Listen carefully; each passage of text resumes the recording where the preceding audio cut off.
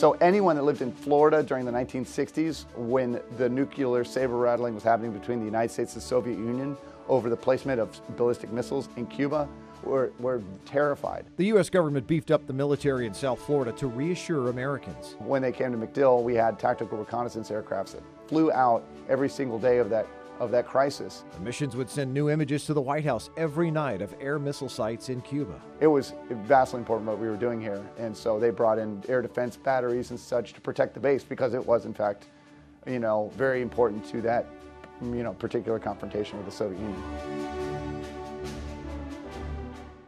Videos on Fox 13 Tampa Bay's YouTube channel have over 500 million views. See what everyone else has been watching and subscribe now.